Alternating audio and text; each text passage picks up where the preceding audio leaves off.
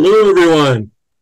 It's just now 7 p.m. on Wednesday, October 11th, and I want to welcome you all to the 4th annual UCSB Natural Reserve System Fall Seminar Series.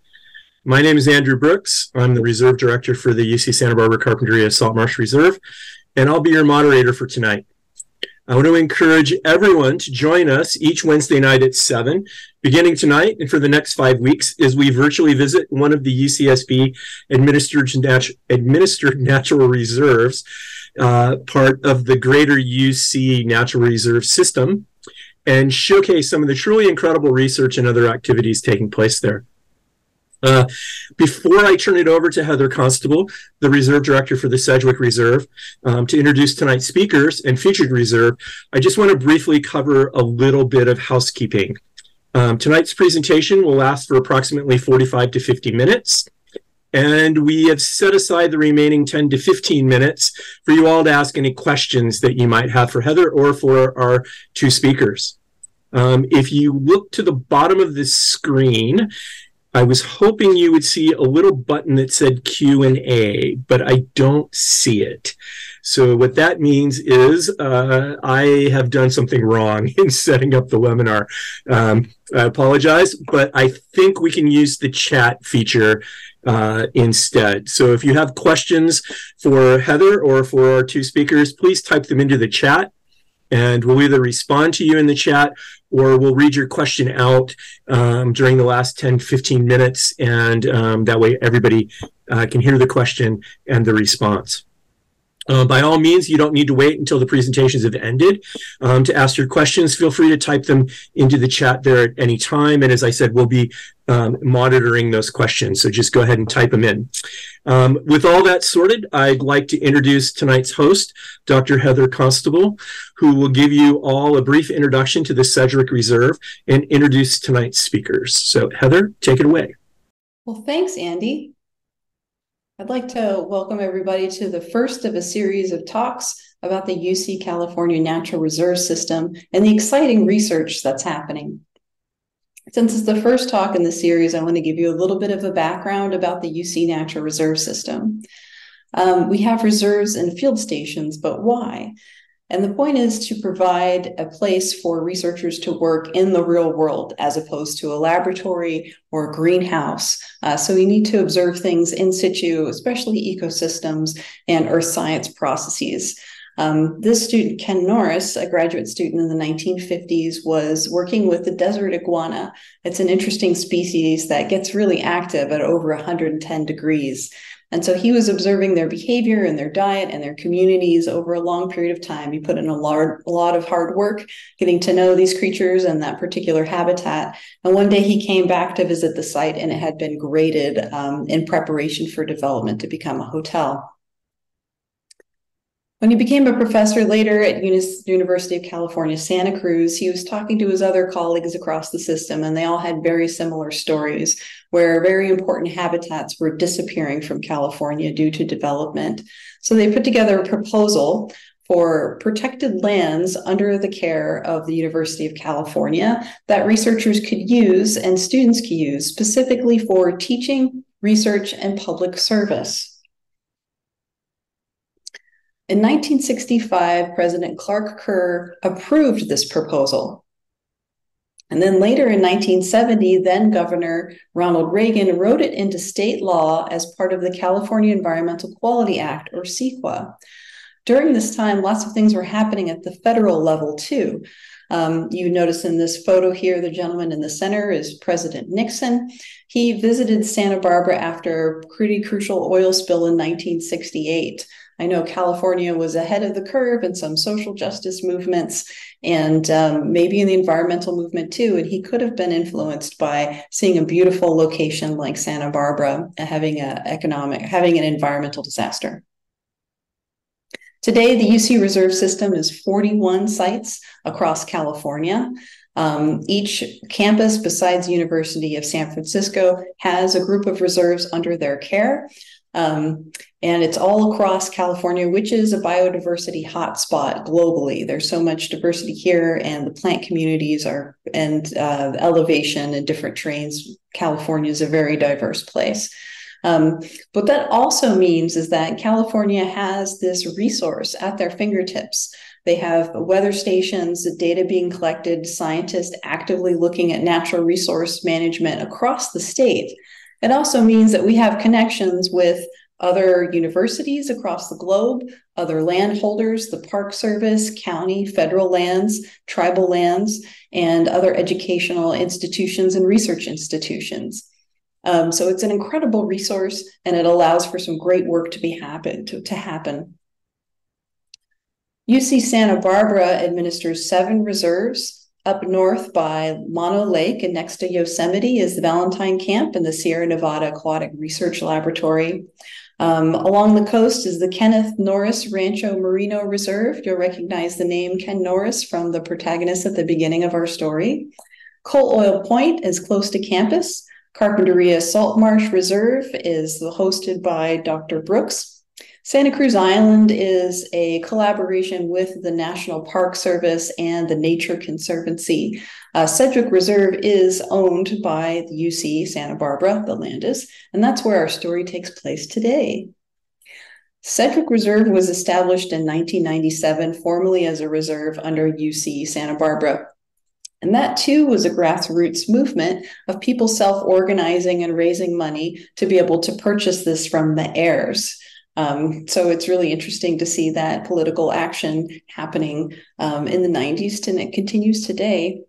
Sedgwick is about 6,000 acres or 9 square miles. The closest town would be Los Olivos or Solvang. We're next to the Los Padres National Forest at the north end.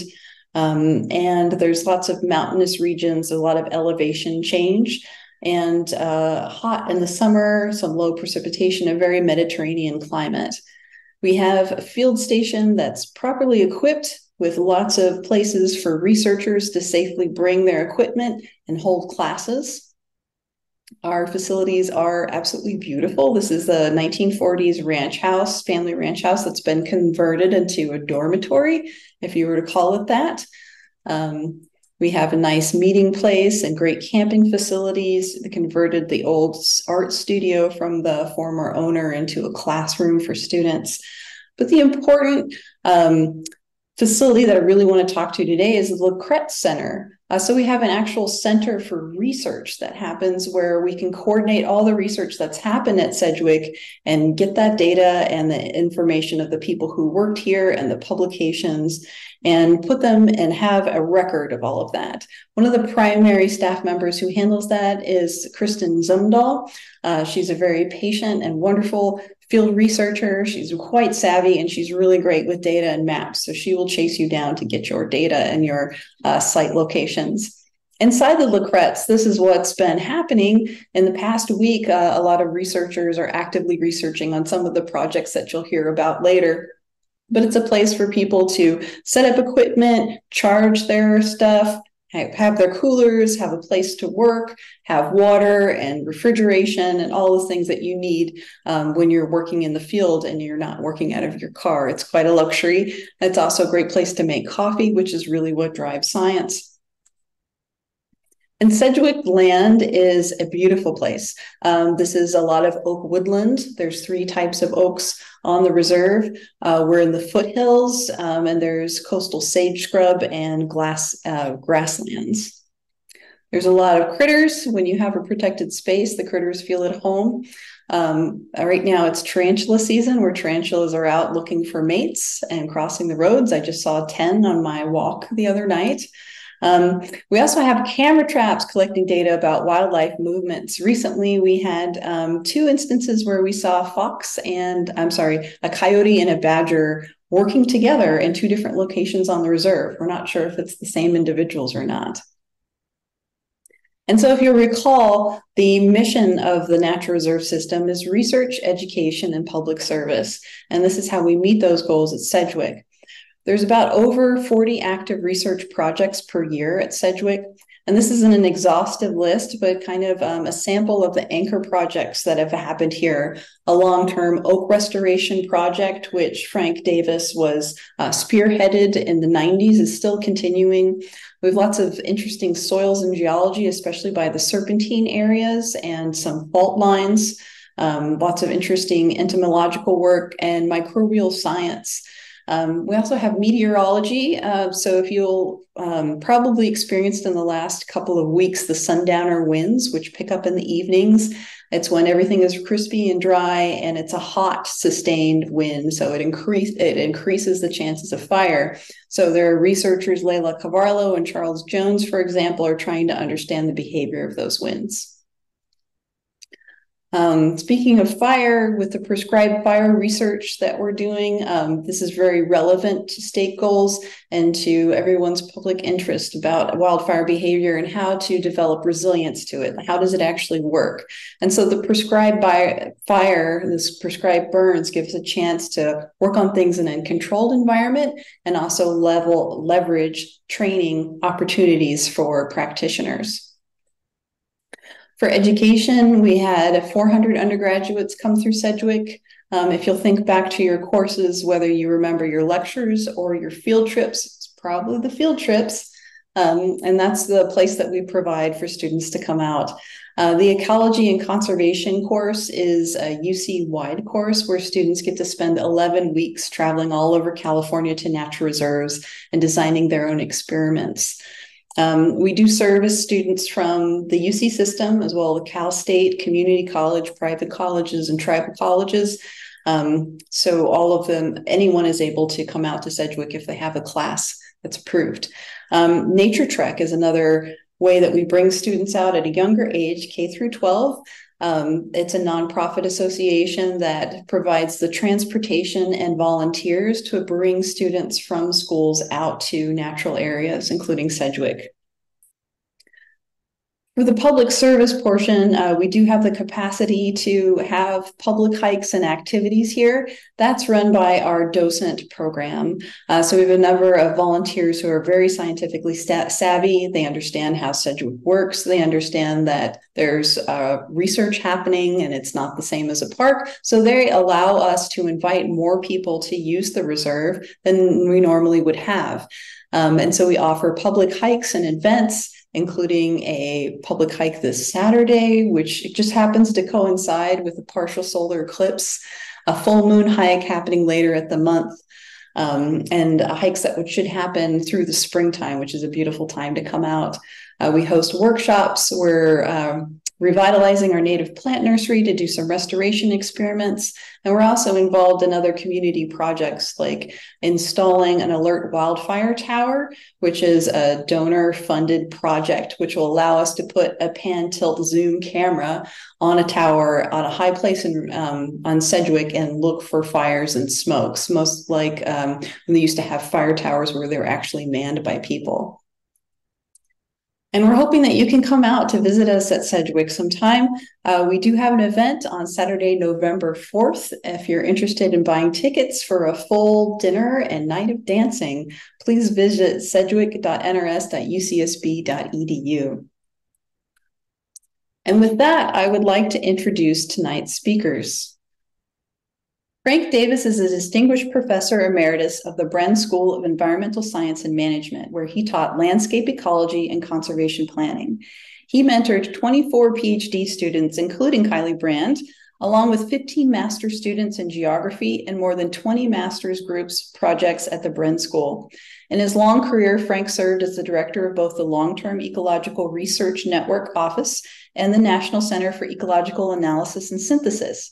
Both of these initiatives are now major hubs for open access data, research synthesis, and collaboration. His record of public service includes 18 years as a trustee for the Nature Conservancy of California, 6 years as the trustee for the Santa Barbara Museum of Natural History, and currently serves as a board member for the Santa Barbara Botanic Gardens and chair of the National Academy of Sciences and Engineering Board on Environmental Studies and Toxicology. Frank's involvement with Sedgwick Reserve began in the late 1980s. He served as Sedgwick's faculty director from 1990 to 2000 when he helped orchestrate Sedgwick's transition to the UC NRS.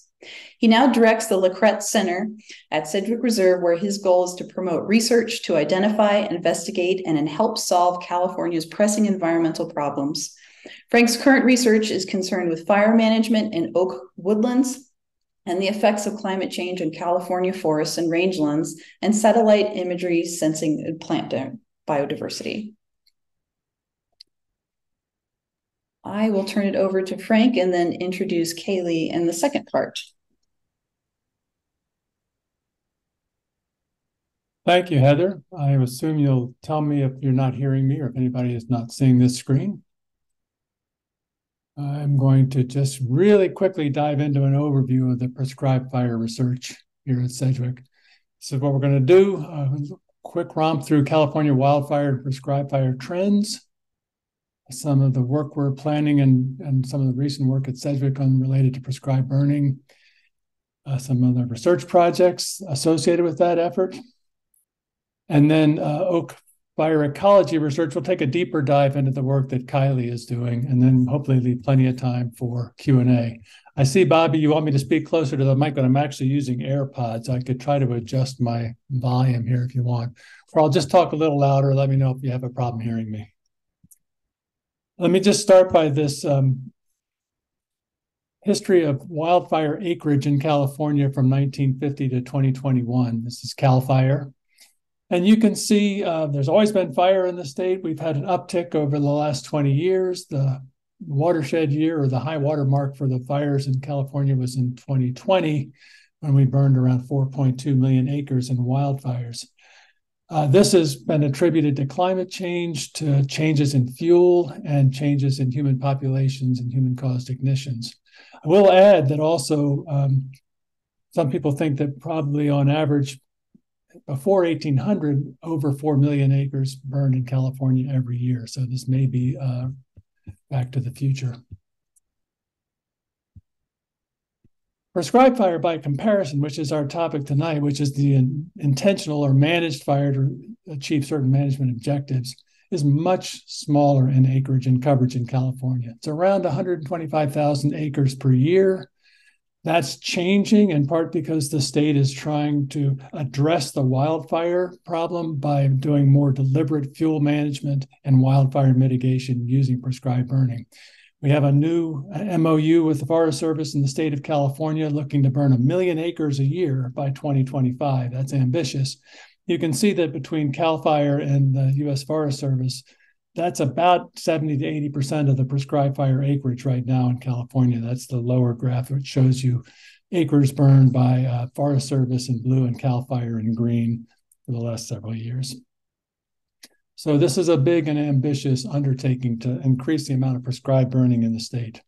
This burning goes in a lot of different places and a lot of different ecosystems for a lot of different reasons. And so right now, the preponderance of prescribed burns in California are occurring in the forested areas, particularly in the public national forest lands. Like this slide in the upper right, that happens to be the national park, Sequoia Kings Canyon, where they're burning to mitigate severe wildfire risk and for ecological purposes. But there's also fires down in the chaparral zone, like the lower right-hand corner there, where you see a prescribed burn out at Vandenberg Space Force Base in the Maritime Chaparral. Cultural burns, tribal resources that are encouraged by burning, for like this black oak woodland in the upper left. And then, yes, close to home and close to tonight, just a couple of weeks ago, when we were burning grasslands on the North Campus open space for ecological restoration purposes. So lots of reasons. If you want to put Sedgwick in perspective in terms of wildfire and prescribed fire, here's the Sedgwick Reserve as the yellow polygon. I just put the Dangerman Preserve, Jack and Laura Dangerman Preserve, owned by the Nature Conservancy down at Point Conception. Just again, to give you some context, you can see the Santa Barbara and Goleta and Isla Vista. Sedgwick's about 45 minutes to the north, 45-minute drive northwest of Santa Barbara. So the green areas in this map are public lands. There's also the Vandenberg Space Force Base in gray against the coast. The lighter areas are privately owned lands, and you can see that the private elevations here are mainly lower elevations. This is looking across Sedgwick just last week, across the Sedgwick Reserve up into those public lands, the Los Padres National Forest. You can see Figueroa Mountain up in the upper left corner of this photo. Our emphasis tonight is going to be on the foothill environments, the lower elevations that have the grasslands, the oak woodlands and oak savannas, and the coastal sage scrub that you see in the foreground, which is purple sage, California sagebrush. These are the foothill environments of Sedgwick that we're going to be talking about prescribed burning in. Here's the wildfire history for our area. You can see the Sedgwick boundary outlined in yellow there in this middle there. And you can see wildfires are certainly a part of our history. This goes back to 1900. The most recent fires are in orange and red. The wildfires tend to be big. They tend to be at higher elevations, a lot of them in chaparral and in montane forests. As you move down lower in our landscapes, you'll see far less wildfire, and this tends to be smaller. These are in areas in those foothill environments where the fires have been more readily contained. By comparison, here's the prescribed fire history since 1950 for our region. You can see there's not a lot of prescribed burning. Again, the colors are such that the orange colors are the most recent, just the last 10 years, and then the red in the last 10 to 20 years. And so that's less prescribed burning in our area, much more wildfire. Where the prescribed burns are occurring is quite deliberate, like the controlled burns out on Vandenberg, along the San Rafael foothills. Much of this is Santa Barbara County. Even you'll see some prescribed burns there against Sedgwick boundary. And it's to specifically try to address the risk of wildfires spreading into rural, residential, and urban areas. So this map just shows you in purple and in the rust color the wildland-urban interface and the wildland-urban intermix zones in our area. This is a cool database that was produced by some folks at Wisconsin. It's using 125 million housing and building locations across the U.S. to map the wildland-urban interface and intermix. And you can see Sedgwick here has this interface with some wildland-urban intermix, and that's in fact the Woodland subdivision, the Woodland Ranch. And here we're down in the southwest corner of Sedgwick, looking up across our boundary, up into Woodstock, the Woodstock Ranch area, one of these interfaces between a nature reserve and rural residential housing.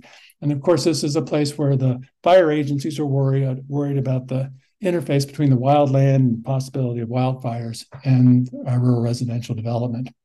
So with that in mind, the Sedgwick Reserve has worked for a number of years now with Santa Barbara County Fire Department on something called a vegetation management plan, a VMP. And the VMP is a 10-year kind of programmatic permit that allows us to try to burn with prescribed burning on the reserve in order to mitigate wildfire risk in our area, both fires spreading into Sedgwick as well as fires spreading out of Sedgwick. The orange area is another VMP, the local Spalding Ranch and the Midland School, where the county has been burning. You may have heard on the radio that they're planning a burn next week at Midland. And then the green areas inside of Sedgwick are the areas that are part of our vegetation management plan, where we have the opportunity to do prescribed burnings with Santa Barbara County Fire Department. And then one last thing, there's some smaller blue and gray areas there. Those are areas that are training exchange, prescribed fire training exchange, or TREX burns, where we're doing prescribed burns with the Nature Conservancy in order to do actual training of people interested in careers in prescribed fire management. I think this kind of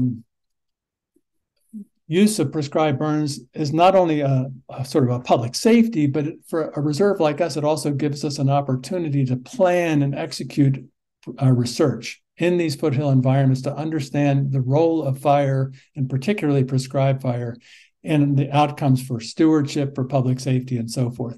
This quote from a recent task force report just points out that we need research in these environments. More research is needed to guide management activities where relatively little research has been completed. For example, the foothill and the valley ecosystem. So that's what we're up to. Here's an example of a grassland fire, Matthew Shapiro on the right-hand side, measuring the rate of spread of fires in grasslands that are being treated, subjected to different grazing treatments, with Santa Barbara County firefighters watching as we go. When you do prescribed burning, there are clearly objectives, and there are a number of different objectives for prescribed burning. It could be to improve range for livestock. It could be to mitigate wildfire severity for public safety. Could be to improve biodiversity, game management, plant diversity, animal diversity. Could be to control invasive or nuisance species. cultural resources, tribal burning to actually promote traditional resources that are used by our Native American tribes in California. All of these could be different objectives. Our research at Sedgwick is asking, what is the kind of science that might inform the kinds of burning you might do to meet those objectives? And so we're specifically doing research around fire, fuels and fire behavior, plant species and communities, how they respond to prescribed burning, wildlife responses, soils and hydrology, energy balance and weather. And then one of the interesting questions will be, to what extent can you meet mutual or multiple objectives with prescribed burning in a place like Sedgwick and in these foothill environments? This is an eye test. I apologize, but the point is to say you don't do this without a lot of collaboration and cooperation and partners. So we have a really wonderful group of partners that are doing these prescribed burn projects with us, from the county fire department, first and foremost, to the Air Pollution Control District. TNC has been a great partner, the Sandy Inez Chumash Environmental Office, Midland School, Woodstock Ranch, Santa Barbara Fire Safe Council, Cal Poly, San Diego State. I could go on, but I ran out of room on this slide. And then you can't do this without funding. So just to really give a shout out to Linda Duttenhaver and her dad, Morton Lacretz. They've really supported not just the Lacretz Center, but our prescribed burning research out here. The Gordon and Betty Moore Foundation was mentioned by Heather, CAL FIRE, the Marino Parent Single Step Fellowship funding to help get us some interns and research assistants. NASA started a project here in their Fire Sense program. I'll say more about that. We've had help from the National Center for Airborne Laser Mapping to collect LIDAR data. And I have to say, although they're not funding us, we couldn't do it without them. The UCSB NRS staff on campus and the Sedgwick staff like Liza, Angela, Heather, and Sam, a whole bunch of people that you all know out here at Sedgwick make this possible. So what does it look like? Here's an example. Upper left, one of the catchments we burned last fall and one of our Trex burns.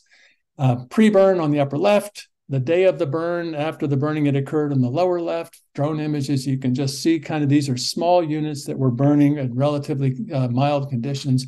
And then that same area, and just a few months later, to show the resilience and the recovery of these areas to prescribe burning, whether it's oak woodlands or whether it's coastal sage, scrub, and grasslands. So here we go, quick laundry list of the kind of research that we're actually doing here. And I hope you find this helpful. I'm putting the names of the researchers on the top so that if you're interested and you want to know more, write down a name, get in touch with them, or get in touch with me and I'll put you in touch with them. So we're studying the relationship between the fuels, their composition, their structure, their moisture content, and how the fire behaves when you do a prescribed burn.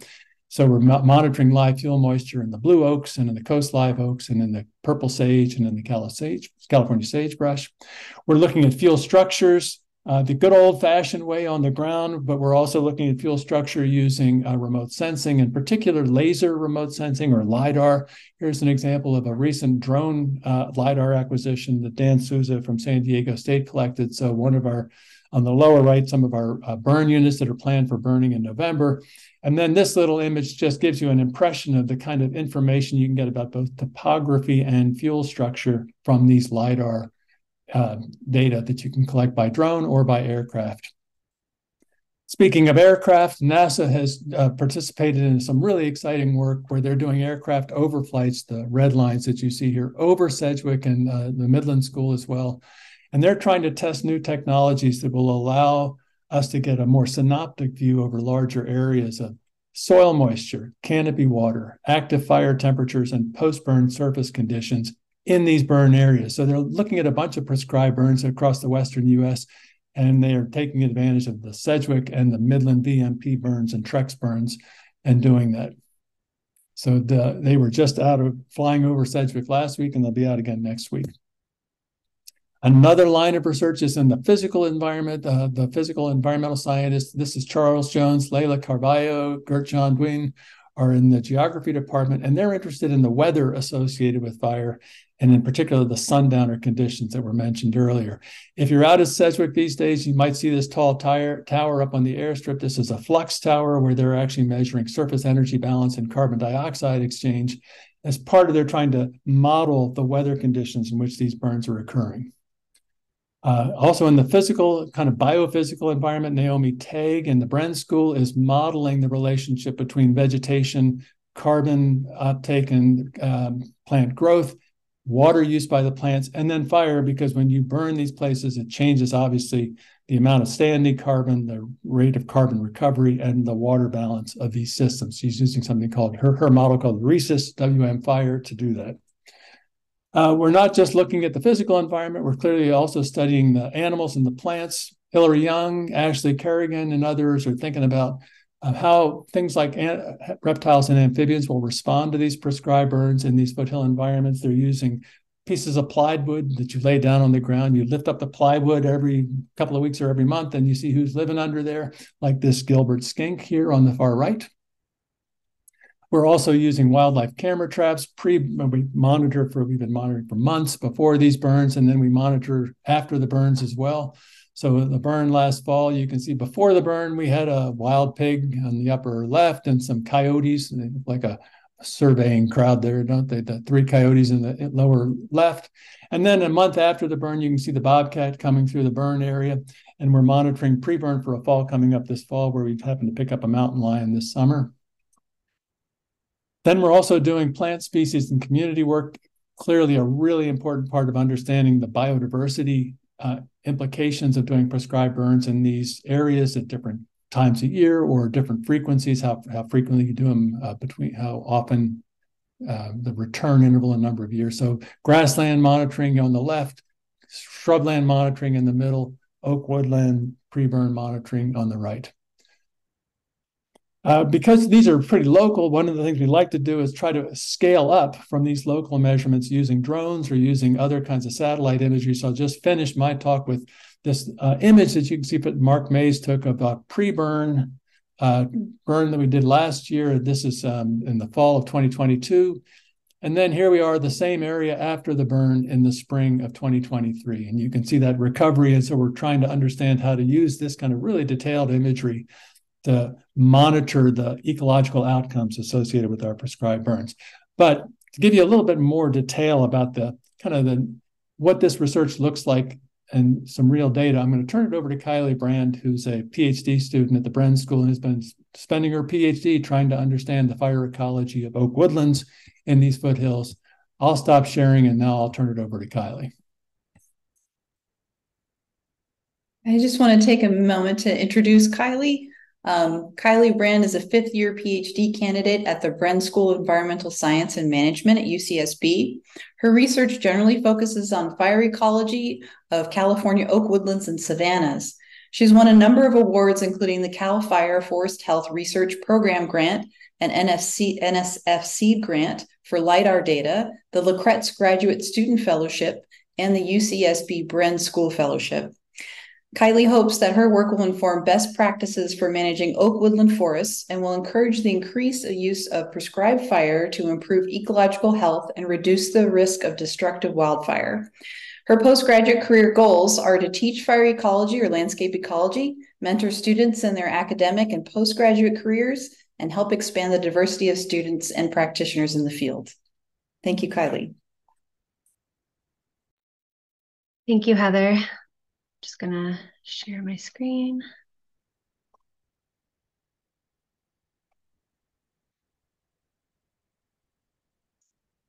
Okay, I think that's it.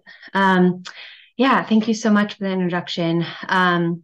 Yeah, so I've had the opportunity to conduct pretty much all of my PhD research out at Sedgwick. And some of the first work that I've been working on has been looking into bark traits of the 3 most widespread oak species on the reserve. So this is coast live oak, valley oak, and blue oak, and how these bark traits might affect the expected fire resistance of each species when exposed to fire. So because bark is one of the first defenses that a tree has against fire damage, it's a good place to begin thinking about how fire resistant or resilient a species could be to fire.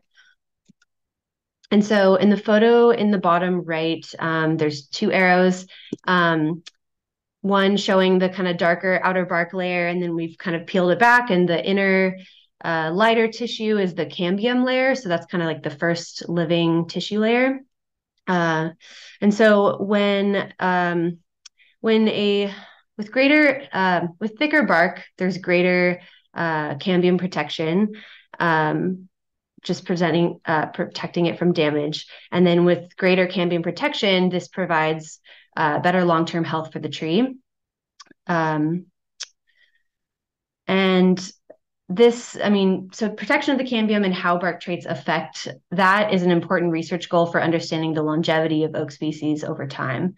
And so that's kind of the first area of my work. And then the rest is mostly focused on outcomes from prescribed fire in these systems, but at more of a larger plot or landscape scale that Frank was talking about.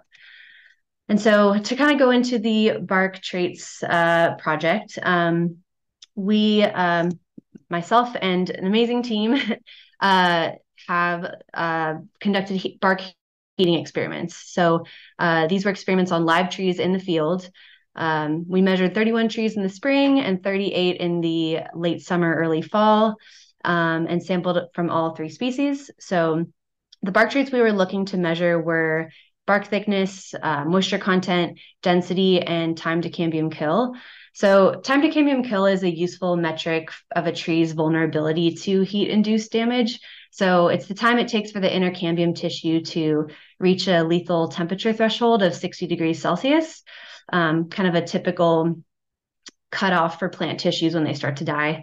And so we would heat, and this is when the external surface is being constantly exposed to heat. So we would heat the bark of trees for up to 10 or 15 minutes, since flames of the typical surface fires in this region, they probably wouldn't stay in one location for longer than 10 to 15 minutes. So usually the flame kind of moves on at that point. So the purpose of recording these times and measuring these traits is to build a model of fire resistance for these oaks based on the species and the size of the tree, and then be able to make predictions based off of that of their fire resistance. And so in order to do this, we wanted to essentially look at the heat transfer rate through the bark. And so first we would remove a circular bark sample. So this is shown in A in the diagram photo. And that sample would be used to estimate moisture content and density. And then we also, then we would take thermocouple sensor wires, which have like a sensing temperature tip. We would insert that into under the bark and up against that cambium layer at B. And then at C, we would attach another sensor on the outside. And then we would use a heat gun to heat that whole surface area and see how long it took for that inner B thermocouple to reach 60 degrees. So that would be its time to cambium kill. And so most trees reach that time to cambium kill during the heating window, but some, usually larger individuals, wouldn't always reach it during the 10 to 15 minutes. And so within that 10 to 15 minute window, we were kind of wondering which species or individuals would reach time to cambium kill. And so in the graph, individual trees are plotted as different colors based on their species. So the QUAG is Quercus agrifolia, coast live oak. Then you have QDO is blue oak, and QLow is valley oak. And so we tried to sample individuals across a range of size classes, but typically we would sample small or medium individuals so that there was a higher chance they would reach their time to cambium kill during the heating period. And so the major takeaways from this graph are, for one, the pattern of coast live oak individuals, which are shown in the red dots. The pattern kind of seems to be a little bit different for this species compared to the others. You can kind of see that many of them are towards the left side of the graph. And if you were to kind of like run a line through the points, there's kind of the trajectory is a little bit different. So more work is needed to kind of figure out why we're seeing the species difference, but interesting. And then the other major takeaway is that typically if a tree reached the time to cambium kill, the diameter was less than 32 to 35 centimeters diameter of trunk. So, and this is shown by where the yellow arrow is on the graph here for the size. So in a way, this sort of suggests that those trees that are larger than that typically have reached a safe size already. So they're large enough now, or their bark thickness or whatever bark traits they have are, prevent the cambium from being killed or damaged in fire. So they're a little bit probably more fire resilient, basically. But more work's needed to figure this out.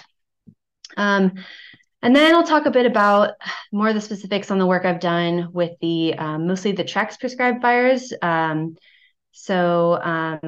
In the field of fire science, some of the most important linkages, and I think Frank touched on this a bit too, but some of the most important linkages that need to be identified are how pre-fire conditions like your vegetation structure or density of fuels, how does that affect the fire behavior that you observe on the ground in real life? And then how does that fire behavior affect the burn severity that you observe?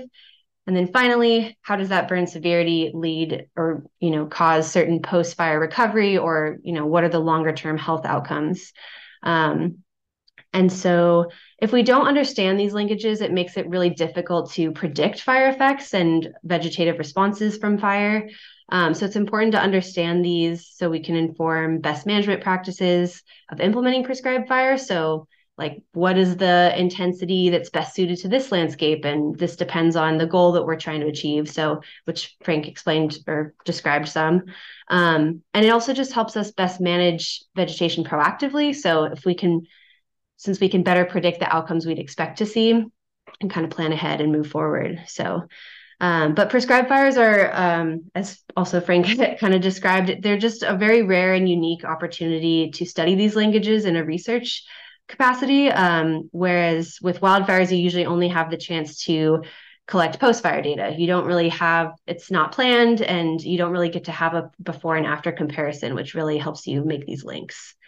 So the TREX burn this past November was the first opportunity for me to collect data on this. And my goal in doing so was to kind of quantify these linkages, record outcomes observed from a prescribed burn directly, and compare to predictions that we made based on preconditions. So these are some more photos from the TREX burn last November, so last year. And so the first component of those linkages I'll talk about is the fire intensity. So like the behavior, the intensity during the fire. So to measure this, typical metrics that are used are maximum temperatures, the rate of the flame spread, or the flame residence time. And for the second two, we're still trying to kind of parse apart what methods work best to measure this, but I can share some findings from the maximum temperatures that we recorded last year at the TREX burn. So to record these temperatures, we used both a high-tech option, which was these data loggers and these thermocouple sensor wires, and then a low-tech option, which was the pyrometers. And so pyrometers are in the photo on the left. They are metal tags painted with strips of temperature-sensitive paints. So each different color has a different threshold, where if the temperature reaches that threshold, that paint will melt. And so it's a low-cost method to estimate maximum temperatures across a broader area, since we only had so many data loggers to place out in our plots. And so on the right is a map of the 6 different plots that we had these really detailed measurements in. And so on certain trees, we would pair both methods, the pyrometers and the data loggers, at different measurement heights to sort of capture a vertical gradient of what was happening temperature-wise. And we also put out pyrometers across the ground throughout the plots to kind of get a sense spatially in that direction. And so the 3 measurement heights were the 1.37 meters. This is where diameter at breast height, or DBH, is commonly measured in forestry studies, where trunk size is usually measured. And then at 50 centimeters, which is lower down and more representative of typical flame heights we would expect. And then we put them also on the ground to get a sense of what was going on in the soil surface. And so for each data logger, it would produce a set of temperature curves like this graph. So just kind of a cool visual representation.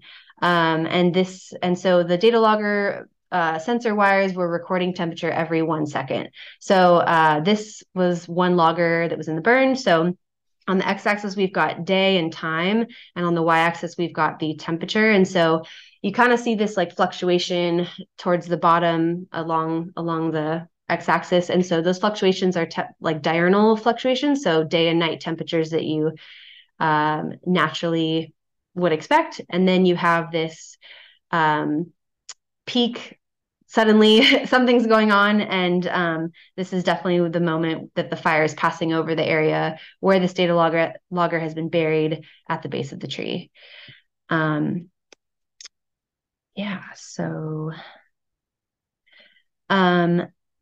so then we recorded all the maximum temperatures captured by each logger. And these are just 4 examples of these loggers. And in the map on the right, you can see which loggers are in which number. Numbers don't really matter. They're not as meaningful at this moment, but just there were 2 loggers per plot. But just from these 4 examples, you can see there's just a lot of variation across loggers. So we have temperature on the x-axis, and then for each of the measurement heights that I mentioned, they are plotted vertically for each logger. There's 0 chunk and 0 away because there were 2 0 height or ground recordings happening just to get a greater sample size. And so some of them were approaching up to 600 degrees Celsius, but oftentimes they often looked like logger number 8. So very, very low temperatures overall across the heights. So more work's needed to kind of parse apart what's happening here. And then, so that was looking at intensity, but then to look at the after effects, so the burn severity and the recovery. So common metrics for burn severity are maximum height of trunk scorching, which you can see in the photo on the right, kind of like how high does that charring or like change of the bark material, how high does that get? And then also the percentage of the crown scorch, canopy or crown scorching. And so the bottom photo was a very clear example where you could really tell the difference between scorched leaves and not scorched leaves. And most of those discolored leaves will eventually die and fall off the tree. They kind of lose their photosynthetic ability. So that's kind of an important metric for longer term. And then for recovery, we mostly looked at resprouting. Just number of resprouts and kind of the extent of that so far. And so the purpose of looking at both of these was gosh, I'm losing my train of thought.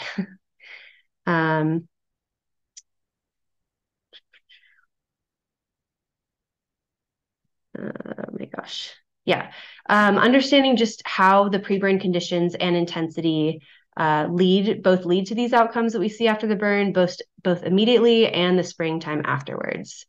So first we'll go into burn severity. Looking at this, again, there's a lot of variability here. So looking at the average maximum heights of trunk scorch by plot. So these were averaged per plot. And so we have the 1 through 6 plots here. It happened to be that plots 2 and 6 had higher scorch heights, which was kind of interesting. So this is, again, kind of representing such spatial variation. But when we looked at the percent of the crown scorch, there was a much more clear pattern where most of the time, there was no scorching at all of the canopy on these trees. And so a lot of this 0 height column here, a couple trees had higher percentages of crown scorch, but most of the time it was none at all. And this outcome sort of represents the often the ideal conditions of a prescribed burn, where you're burning at low to moderate intensities so that very little canopies are actually being ignited in the process. And this, to my understanding, this is typically the goal of many prescribed fires, to remove the understory material, but not be igniting the canopies in the process, because losing extensive canopy is often very stressful for tree health and longer term, like long longevity. And so it's not usually the goal of land management here to have it be that extreme. And then for recovery results, which were measured in the spring after, so I think that was about April after, the burn was in November and in April, we did see some resprouting in burned individuals, but very rarely. So out of 128 total trees in all of the plots, there were only 8 coast live oaks and 2 blue oaks that had any resprouting. Again, also very few were also charred, which seems to be sort of a prerequisite to kind of encourage resprouting. But just, not very much that we observed. And so there's two types of resprouting. There's epicormic, which is shown in the photo on the right. So this is typically resprouting that's happening in the upper canopy branches and regions of the tree, or there's basal resprouting, which is from the base of the trunk. So it's usually new sprouts come off the trunk of the tree right where the soil meets the trunk. But yeah, just very, very limited, a bit more epicormic resprouting with the coast live oaks, but yeah. And so the major takeaways here, we did see in plots 2 and 6, and this makes sense that these happened in the same places. You have higher maximum temperatures, and then you also have higher maximum heights of trunk scorch. So just a more intense burn in those areas. But perhaps the more clear takeaway here is that there's just very high spatial variation across plots and across the burn units in general. So, but this is likely due to the variation in ignition patterns by those on the Trex crews who were using drip torches to ignite the area, and the fact that Trex burns are typically burned under or conducted under mild weather conditions. Other sources of variation are likely to be the fuel density, which we're still looking at that data, and other factors like slope and aspect, wind. There's so many things at play here. And finally, there just was, I guess you could say, very little destruction in terms of the amount of trees that actually died after this. So out of those same 128 trees, only 6 died. So that's less than 5% of the total trees in those plots. And this was usually like a tree that already is partially toppled over, or part of its canopy is dropped to the ground. So, it very easily catches the whole tree on fire. So pretty rare conditions for that.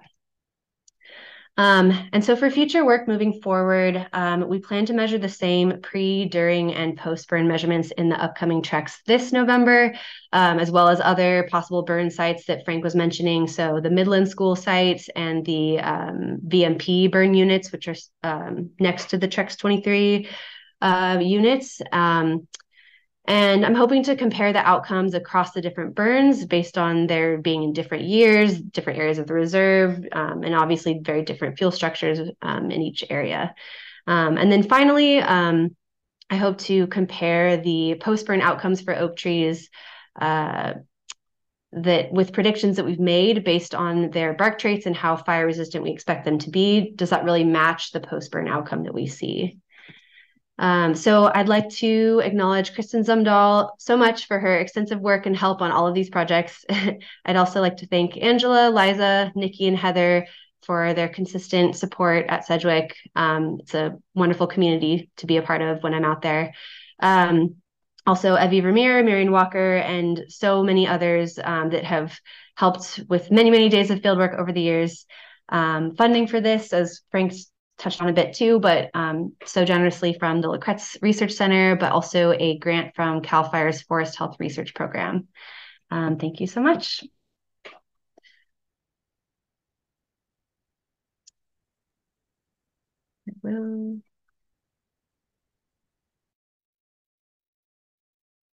Hey, thank you. I'd like to thank our speakers. That was very informative. It was good to see the high level and then the detail and how much complexity there is to take on this project. We do have a lot of good questions in the chat. I believe we have until 8 o'clock, so I'm going to try to get through some of these. I'll address both of you, see who wants to pick it up. The first question is, do we have any information on the positive effects of fire when it comes to infestations of insects that attack oak trees, like the gold-spotted oak borer? I can take that if you want, Kaili. Yeah, so there are a number of these. GSOB, or gold-spotted oak borer, is an invasive beetle that's attacking coast live oaks, especially in Southern California. For those of you who don't know, it's a beetle that's native to Arizona, but it was introduced into Southern California probably through firewood. The major effect of GSOB is that it's killing the live oaks, and it's creating more standing fuel and probably increasing wildfire severity in GSOB-affected areas. I have not seen really good links between the fire recurrence in these systems and how that affects the population dynamics of the gold-spotted oak borer. I think it's a really interesting question. And other sort of pests and pathogens like the sudden oak, that same question. There's a big change in fuels, big change in fire behavior in these affected areas. The long-term effects on the pathogen are kind of ongoing research, I would say, particularly for GSOB. Great. It's an important question. The next group of questions were concerning the grasses that we have in the area. In the prescribed fire, are there native or non-natives? And have you noticed any native species coming back after prescribed fires? You want to take that, Frank? Sure, I'm happy to. So the interesting thing, and of course we only have a limited number of burns that we've studied so far. So every year the outcomes of the fire will depend on not just the fire, but the weather of the following growing season. This last fall, we had a relatively moderate burn with a really wet winter. What we found was both an increase in diversity, particularly in the hotter parts of the burn, of native plants. Native fire following annuals and native perennial grasses did really well in some of the hot areas. We also had really good Amsynchia blooms or fiddleneck blooms in the oak understories, but we also had a great flush of invasive grasses, the avena and the bromes and so forth, because we had a lot of water and it was so well distributed across the growing season that there was plenty of opportunity for those grasses to get big and dominant by the end of the season. So we saw both an increase in native diversity in the burn areas, but also plenty of invasive grass growth in the understories. The grasses were already there, but they did well this year. Mm-hmm. Yeah, with a related question, European grasses dominate the grasslands now, but maybe not 30 years ago or earlier. Do we know anything about those effects of wildfire then versus now, given that difference?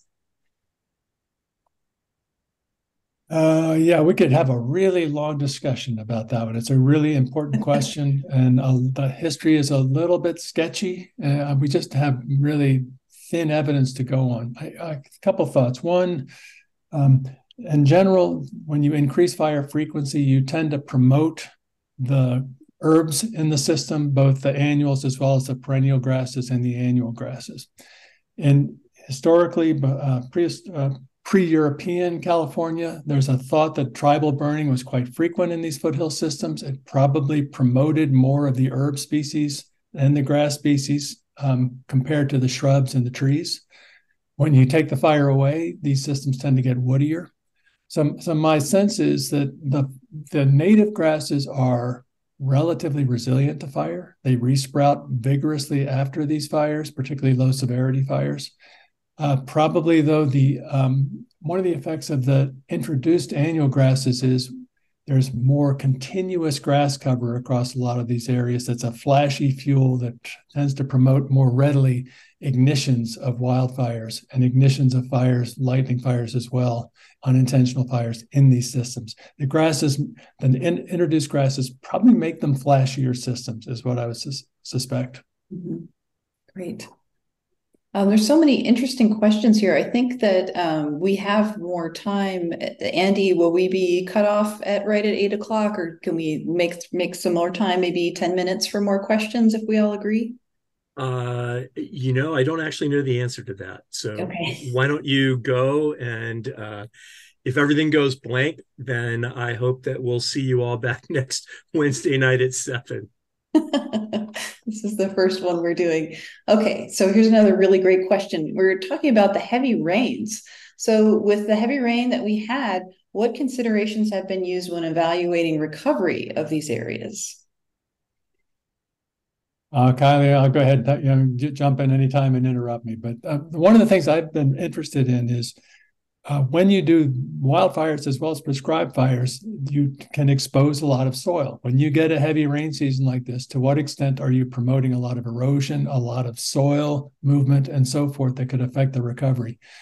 I was really interested that in this prescribed burning we did last year, we put a pretty light touch on the fuel breaks. The fires were relatively moderate, and there was literally almost none, if any, detectable erosion from those heavy rains. So the first good news was our soils were conserved in the post-burn, even though it was a really wet, heavy rain winter in these burn areas. And then the second thing about the kind of heavy rains is just timing is everything as well. We had a distribution of rains through the season, so we had really extensive soil moisture well into the late spring, which led a lot of different species with different phenologies, different life histories express themselves over the course of the spring. So it was a really diverse and productive kind of post-fire recovery thanks to those rains. Oh, that's a really exciting discovery. And I know that they were concerned about soil erosion as part of getting approvals to do this burn. So that's an important bit of data. Thinking about oak regeneration through seedlings, is there any data on the frequency or intensity of burning that would allow for the successful establishment of seedlings? And then a related question, is the growth of the trees, that new sprouting that Kaili observed, the goal of the prescribed fire, or is that an observation? Yeah, I think, Frank, you might be better to speak about seedling, and I can talk about the resprouting. So two things about fires and oaks. One, some of the cultural burning has been focused on the fires maybe removing some of the acorn pests, the weevils and so forth, that might actually affect the acorns because those weevils are spending part of their life on the ground. So depending on when the burn occurs relative to when the acorns drop, you might actually affect the viability of the acorn crop in terms of acorn pests. In terms of seedlings, once a seedling's established after a couple of years, my sense from the literature is that they can, with a reasonable root system, resprout after these fires. It'll burn the seedling back to the ground, but they're able to do resprouting from the root system in the seedling and the sapling stage pretty well. I'll turn it over to Kaili for the other part of it. Yeah, so I think the question was if the regrowth or new sprouting was a goal of the prescribed fire, just an observation. I think it wasn't a direct goal to have new sprouting. I think it was sort of an outcome that sometimes happens in fire settings. And so we wanted to check, is that happening here? And is it happening for these species? And is there a difference, by size of the tree or by species? And so I wouldn't imagine that would often be a goal because, I mean, if the tree is still healthy without sprouts, it doesn't need to have sprouts to be healthy. But it's a response and a form of regrowth after, which is probably a good sign of its health. So, oh, that's a great observation. This next question is for Kaili too. I think this relates to the heterogeneity of your plots. Was the growth denser under the 2 and 6 plot? That is a great question. I have not gotten to looking through that data yet, but that would be the expectation. Usually denser fuels would lead to a more intense burn and more severe burn afterwards, burn severity after. So that's kind of the linkages that we're trying to connect. And I think that that's something that I'm continuing to work on, and hopefully we'll have an answer soon. Okay. To be continued. I got word that we can go until about 8:10. There's some really great questions and discussions here, but we will try to wrap it up shortly before theirs. So the next question is leaf litter an important factor for fire in these ecosystems? I'm particularly thinking about deciduous versus evergreen contributions and the seasonal timing of that. And then a related question is, what time of year do you do these burns? Go ahead, Kaili. Frank, do you want to? I can speak to it a bit, but sure. Okay, so I think the species matters in terms of leaf litter, and that's the first thing. Second, leaf litter is an important fuel in these understory burns. It can accumulate to quite deep layers under live oaks, especially, and we actually are able to watch in some of the cases these live oak duff layers can develop pretty good flames, pretty good heat, and can even lead to canopy scorch in some conditions.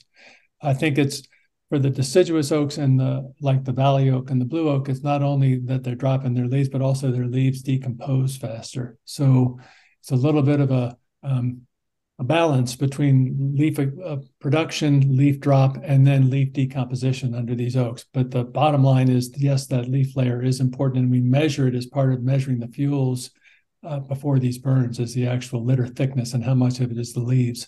In terms of the season of burning, yes, it's extremely important for a lot of reasons, for a lot of the species involved. The season of prescribed burning in our area is really kind of confined right now largely to the late fall. And that's because you're out of the wildfire season, the crews are available to conduct the prescribed burns, and you've got the weather conditions that allow you to burn safely. One of the things that would be interesting is to better understand the implications of burning in the spring, summer, or fall, but that's not something we're really able to do readily here at Sedgwick. Mm-hmm. Yeah, that timing is really important. There are lots of good questions that remain. I have this question here for Kaili. We won't torture you much longer. When conducting the cambium time to kill, were individuals sampled for each species at the same relative diameter or size? I think they're referring to the scatter plot that you showed. Did the Quercus agrifolia cluster at the bottom left have less time to cambium kill because it was smaller in size and presumably younger? Yeah, those are both great questions. Yeah, so the goal was to, yes, sample individuals across the same ranges of sizes. So it was kind of a fair comparison between species that we have similar, I guess, diameters. We also measured their bark thickness, which might change depending on the species, even at the same diameter. But we tried to kind of get enough of a range for both. And then, I'm sorry, what was the second part of the question? It was the Quercus agrifolia that was clustered at the bottom left of your graph. Does it have less time to cambium kill because it was smaller and then maybe presumably younger? Or is that an effect of the species? Yeah, so that kind of cluster of smaller, so they were smaller because they were further to the left on the x-axis, so they have a smaller diameter, and then they also have a small time to cambium kill. But I think what was happening with Coast Live Oak was, as you got to a larger diameter, the time to cambium kill shot up so much that when we sampled them, they wouldn't reach that time during our 10 to 15 minute window, and so they wouldn't be really getting a value anymore. They were like, their cambium never died during the heating experiment. So they more quickly, as you increase the size of that tree or that species, they kind of more quickly reach a safe size, I guess, is kind of the idea. Their cambium isn't dying at least in our heating experiments. So that's why only the left ones are sort of showing up, I would guess. Yes, that's really interesting. I'm one last question to Kaili, and I think we'll wrap it up after this. So the intent of your research is applied and practical. I'm wondering if your temperature data as the bark is heated might reveal a physiological adaptation in the oak tree's bark. Is the temperature increase linear, or are there inflection points indicating, for example, a phase change in the water, which might slow the temperature increase in the cambium, or perhaps any oils in the bark that might spread and make some cool areas? Yeah, I think those are great points. And I think that's something that Frank and I have talked a lot about in terms of like trying to understand or explain that heat transfer rate, because I think, in any material, the contents of the material affect how the heat transfers. And if it is more of a linear pattern, or if it shoots up really quickly, and, it does depend on water content and, possibly different chemical contents, which we didn't measure. So, which we did measure moisture content. So that's something that we're trying to look into, but, I don't have a direct answer for like the linearity or not of how that pattern works, but, it tended to, let's see, I'm trying to remember. There was a little bit of a lag in the beginning, and then it would start to heat up more quickly. And so it was almost, I guess, a little bit of a curved shape. But as to why that was happening on a physiological level, I don't have as much information than moisture content density, but still working on it. So I think there's so much to explore there that other scientists can work on. So, but it's interesting. Yes, having that looked at in a controlled environment, doing what you're doing is going to open up a lot of inquiry to details like that. It's very cool. Okay, well, I want to thank everybody for coming. Andy's going to wrap it up for us here.